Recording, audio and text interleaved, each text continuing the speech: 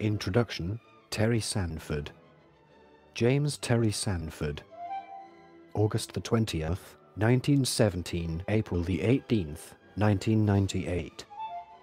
Was an American university administrator and politician from North Carolina.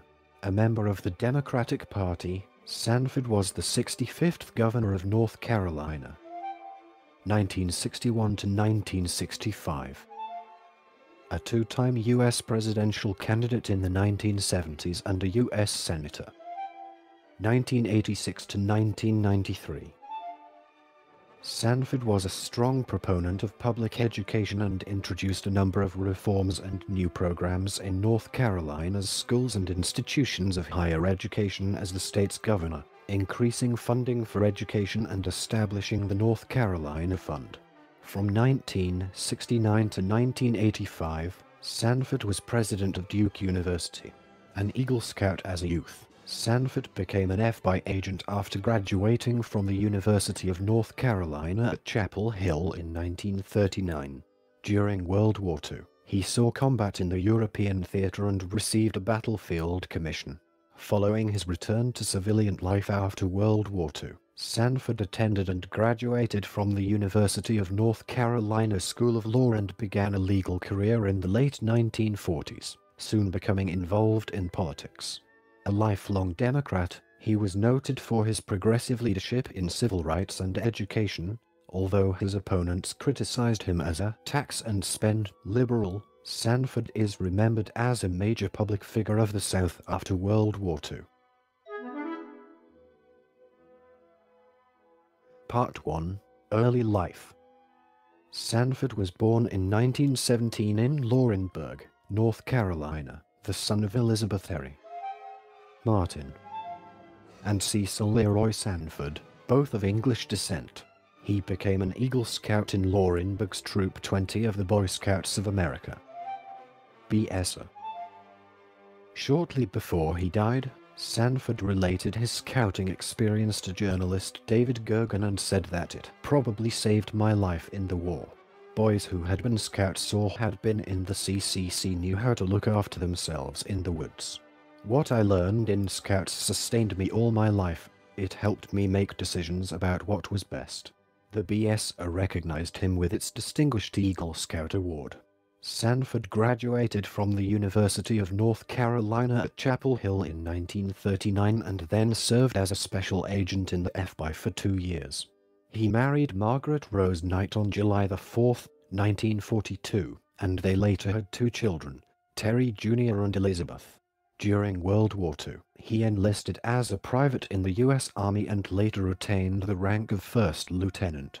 He parachuted into France with the 517th Parachute Infantry Regiment and subsequently fought in the Battle of the Bulge. He was awarded the Bronze Star and Purple Heart for his bravery and wounds, respectively. Sanford was honorably discharged in 1946. Sanford later served as a company commander with the rank of captain in Company K of 119th Infantry Regiment of the North Carolina Army National Guard from 1948 to 1960. After the war, Sanford earned a law degree from the University of North Carolina School of Law and served as president of the Young Democratic Clubs of North Carolina, now known as the Young Democrats of North Carolina. Part 2. Gubernatorial career. Sanford was an assistant director of the Institute of Government of the University of North Carolina at Chapel Hill from 1946 until 1948, then began a private practice of law in Fayetteville. Sanford served 1 term as a state senator, 1953 to 55, and chose not to run for a second term. He ran for governor of North Carolina in 1960, defeating I. Beverly Lake, Sr., Malcolm Bowie Sewell, and John D. Larkins in the Democratic primary and Robert Gavin in the general election, elected to a single term. As North Carolina governors could then be elected for only 1 term. Sanford served from January 1961 to January 1965. Part 2. Gubernatorial career. Chapter 1: Education. In 1960, North Carolina spent $237 per pupil in public school, as opposed to New York's $562.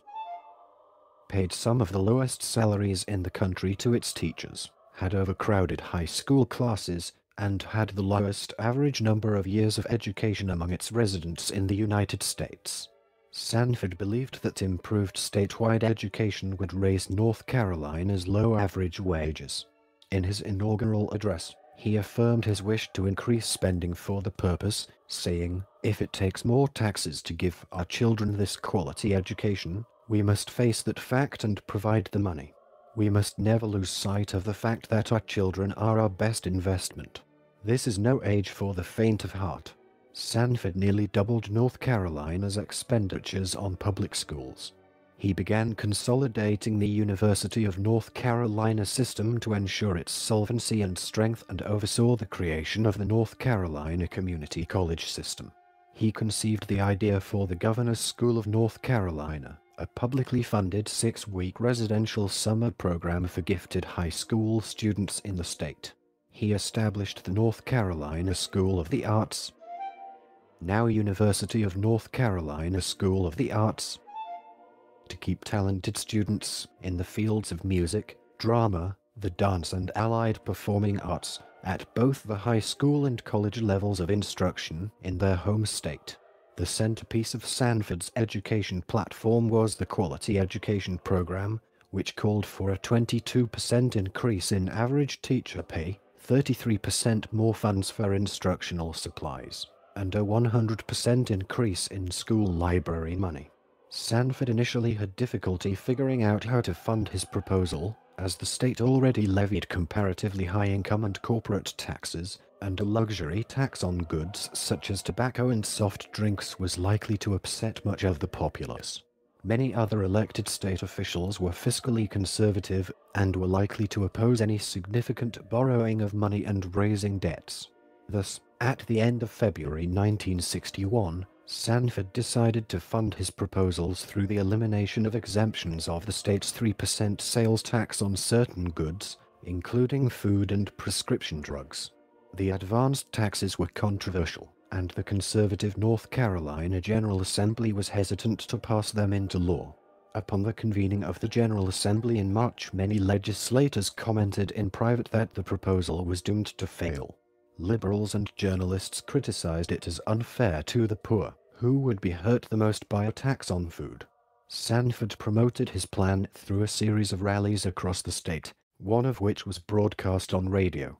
He argued that North Carolina trailed most other states with respect to education, and that the exemption's elimination was more acceptable than a 1% tax increase on all other items. He also intensively lobbied state legislators, inviting them to breakfast at the governor's mansion and visiting them at the Sir Walter Hotel, where most of them stayed while the General Assembly was in session. Aside from arguing for his program, Sanford conducted political favors in exchange for support. He also actively challenged his critics to think of a better way to fund the education plan. Members of the press and disgruntled liberals backed down when they realized that without the new levy the education expansions would have to be scaled down. His effort was ultimately successful, and the General Assembly implemented his program and the taxes.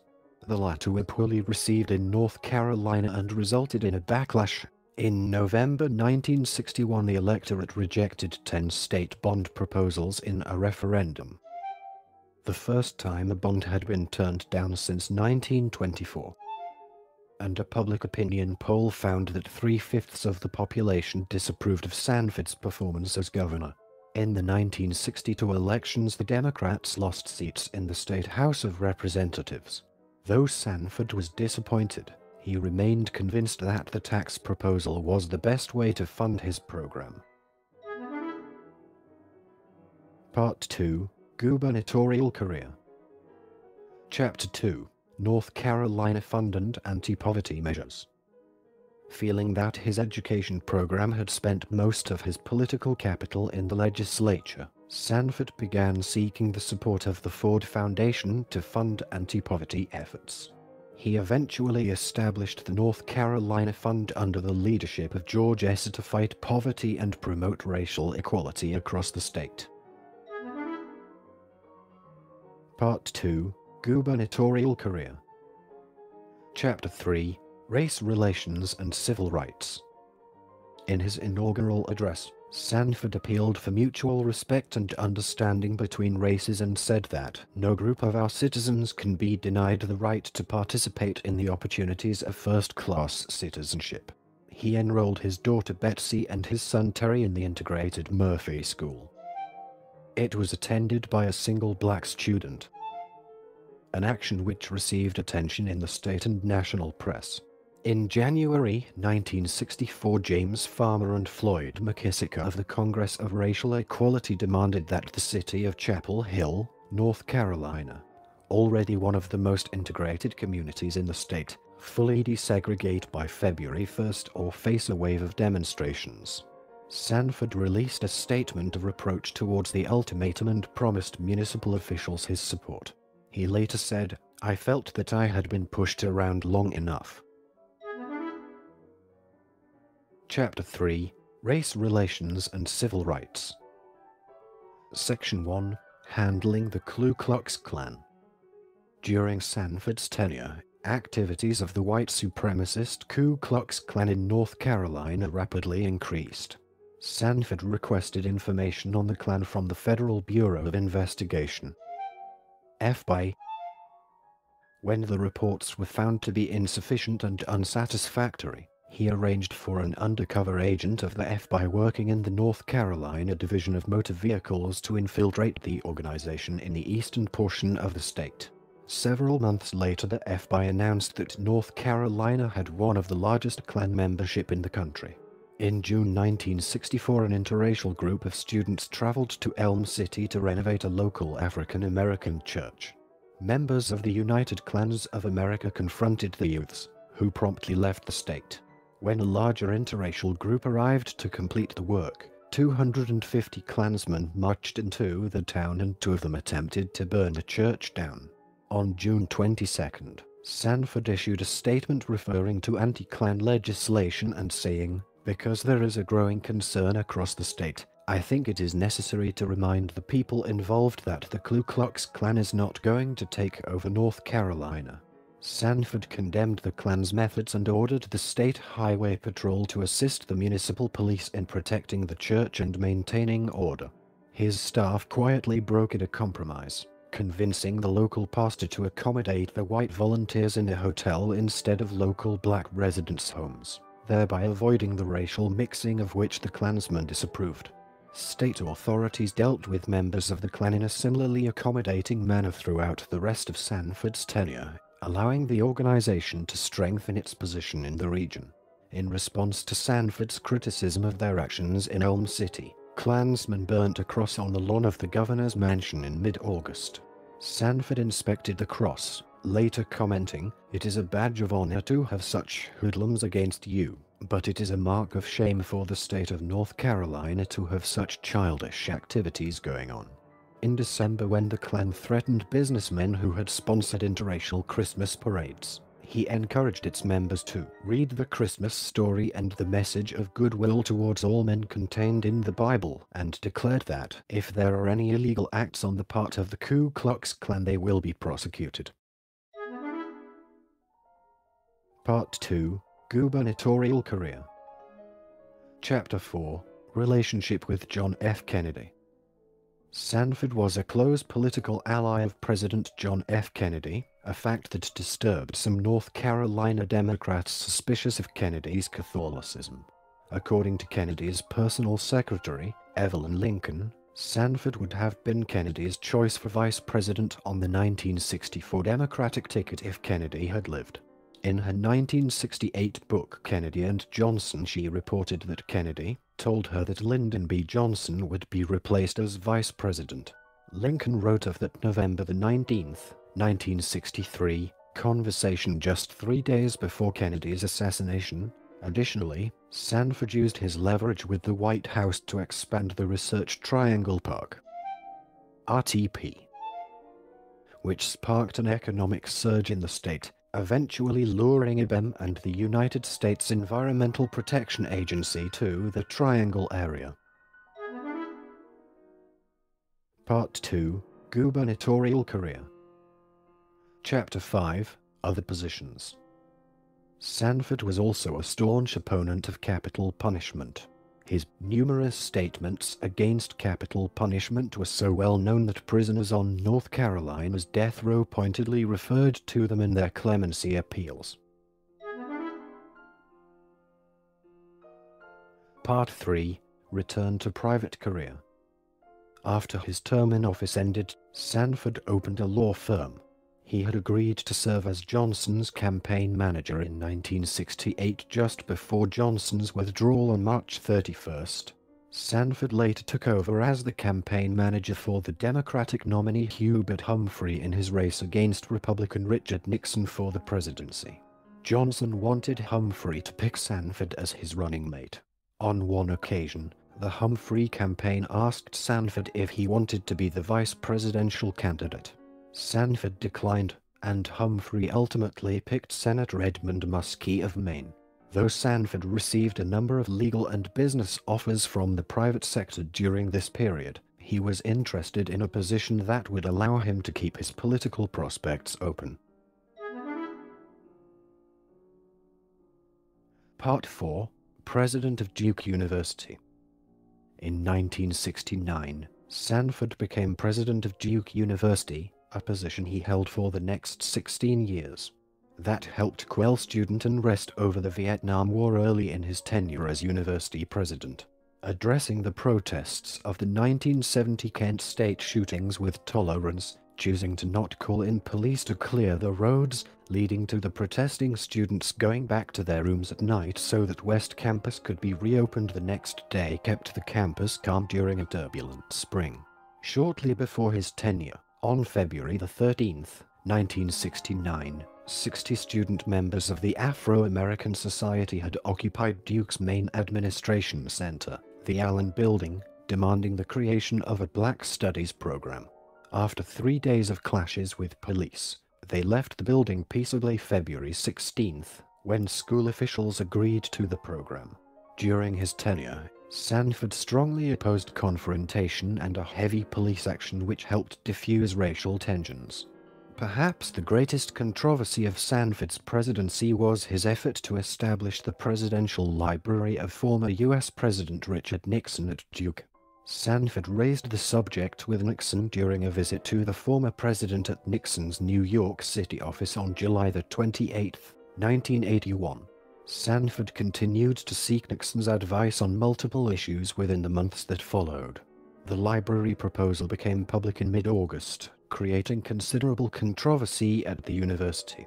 Though Sanford enjoyed some support for his effort, most of the faculty were against the proposal, the largest concern being that the facility would be a monument to Nixon rather than a center of study. Sanford tried to engineer a compromise, but the proposal by the Duke Academic Council of a library only a third the size of that which Nixon wanted, and their rejection of a Nixon museum to accompany it ultimately led Nixon to decline Sanford's offer and cite his library in the city of his birth, Yorba Linda, California. Instead, it was dedicated there in 1990. Part 5. Campaigns for the Democratic presidential nomination. Though Sanford enjoyed his time as Duke's president, he still harbored political ambitions.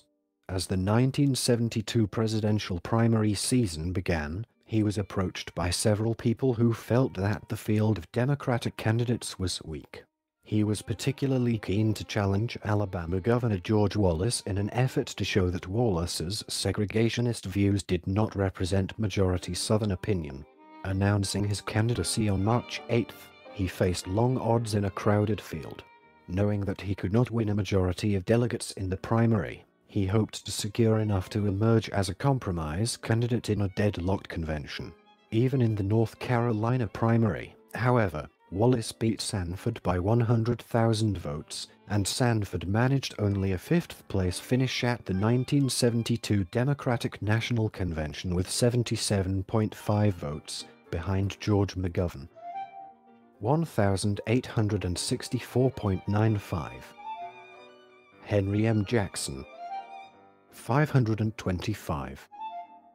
Wallace, 381.7. and Shirley Chisholm, 151.95. Undeterred, Sanford began preparations 2 years later for a run for the 1976 Democratic presidential nomination. Announcing his candidacy on June 1, 1975, he juggled campaign appearances with his obligations as president of Duke. While he developed a following among educators, he did not have a satisfactory campaign theme by the new year. Then, while campaigning in Massachusetts in January, he suffered sharp pains and was diagnosed with a heart murmur. On January 25th, Sanford withdrew from the primaries, the first Democrat to do so that year. Part 6. Senate Career. After retiring as president of Duke University in 1985, Sanford remained active in party politics. He made an unsuccessful run for chairman of the Democratic National Committee in 1985, in which he was supported by future House Speaker Nancy Pelosi. Sanford lost to Paul G. Kirk by a vote of 203 to 150. After failing to find a Democrat willing to run for the Senate seat being vacated by Republican John P. East, Sanford announced his own candidacy for the nomination. His opponent was Congressman Jim Broyhill. After East committed suicide on June 29, 1986, Broyhill was temporarily appointed to the seat on July 3 until a special election could be held on November 4. Despite being attacked as a liberal, Sanford defeated Broyhill by 3 percentage points in the November election. Critics of Sanford primarily focused on 3 areas: his promotion of opportunities for minorities, tax and spend education funding, and his anti-poverty campaign. He took office on November 5, the day after the special election, to serve out the last 2 months of East's term and the subsequent 6-year term. Sanford found his years in the Senate frustrating. He was concerned about the runaway deficit spending of the era, and he pursued economic development for Central America as an alternative to Republican-driven military policies. He led the Duke-based International Commission for Central American Recovery and Development, a task force of scholars and leaders that published Poverty, Conflict, and Hope, a Turning Point in Central America. Also known as the Sanford Commission Report, since he was the principal catalyst of the Commission's work. In 1989, with the Principles for Promoting Peace, Democracy and Equitable Development in Central America, Sanford served on multiple Senate committees: Select Committee on Ethics, Chair, Special Committee on Aging, Budget, Banking, Housing, and Urban Affairs, including the Subcommittee on International Finance and Monetary Policy and Subcommittee on Securities, and Foreign Relations, including Subcommittee on Near Eastern and South Asian Affairs. Chair, Subcommittee on African Affairs, and Subcommittee on Western Hemisphere and Peace Corps Affairs. He was a leading critic of American involvement in the Gulf War. He had a liberal voting record in comparison to his Democratic colleagues from the South, and he campaigned successfully against the passage of a constitutional amendment prohibiting flag burning with a counter-campaign promoting the United States Bill of Rights. Yet Sanford thought his accomplishments in the Senate paled against those he made as governor, and he seriously contemplated retiring and pursuing other projects before deciding to run for re-election. His voting record was consistently more liberal than that of any of his predecessors, being given an American Conservative Union rating of 12%. Sanford's opponent in the 1992 election was Larch Fairclough, a former Democrat turned Republican who had served as state highway commissioner in Sanford's gubernatorial administration. Enjoying substantial backing from Sanford's Senate colleague, Jesse Helms, Fairclough accused Sanford of being a tax and spend liberal bound to special interests. While initial polls showed that Sanford had a comfortable lead over his rival, He lost supporters after an operation for an infected heart valve kept him from campaigning for much of October and raised doubts as to whether he was capable of serving another term. On November 3, 1992, Fairclough won the election by a 100,000 vote margin. Part 7. Later Life and Death. Sanford wrote several books, including But What About the People?, where he describes his efforts during the 1960s to establish a system of quality public education in North Carolina, Storm Over the States, where he lays forth a new groundwork for state government and the federal system by recommending a creative federalism, and Outlive Your Enemies, Grow Old Gracefully, where he describes actions that will slow the aging process and rules for prolonging healthy life. He also taught classes in law and political science at Duke University and campaigned for the construction of a major performing arts center in the Research Triangle area that would provide a permanent home for the American Dance Festival, the North Carolina Symphony and the Carolina Ballet. Sanford practiced law again in his later years and merged his own firm with that of another former governor, James Holshouser. Holshouser continued to practice with Sanford Holshouser LLP until his death. The firm continues under that name, and their economic development consulting firm continued under that name. The New York Times writer David Stout characterized Sanford as a contradictory politician and a man who lacked burning desire.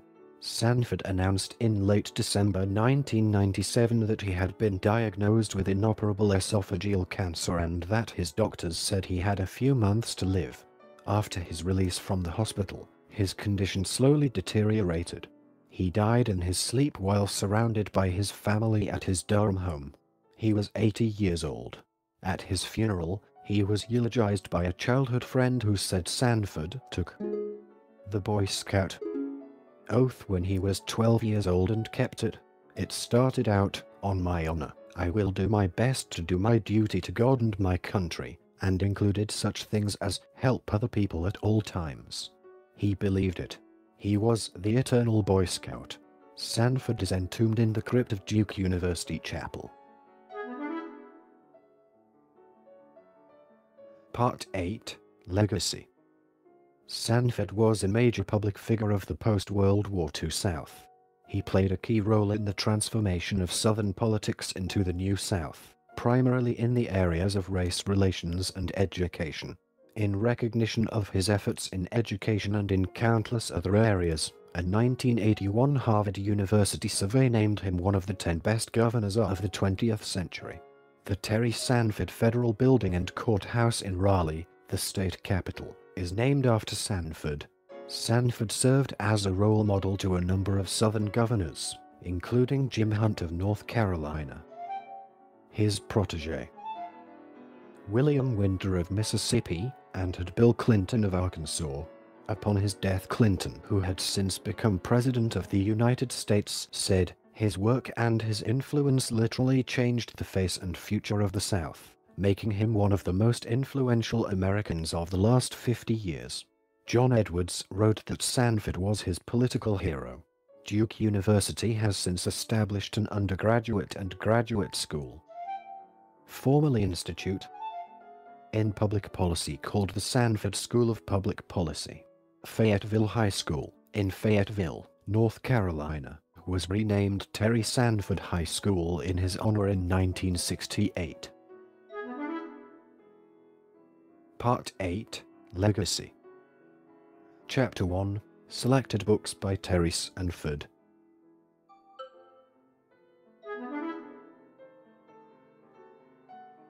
Postscript. Information about this video and recording.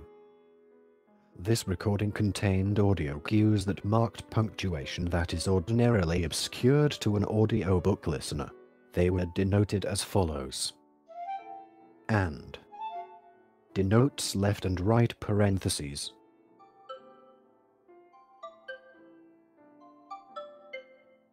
denotes normal, indented, and double-indented bullet points, and denotes left and right square brackets. This recording is a derivative work from Wikipedia.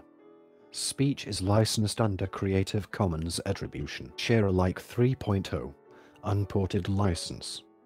All images and music were programmatically checked for a license compatible with Creative Commons Attribution Share Alike 3.0 Unported license, and all YouTube requirements for fair use. Specific licenses are detailed in the video. Authors of the respective article are given attribution in the video description. Request an article by Patreon or PayPal donation.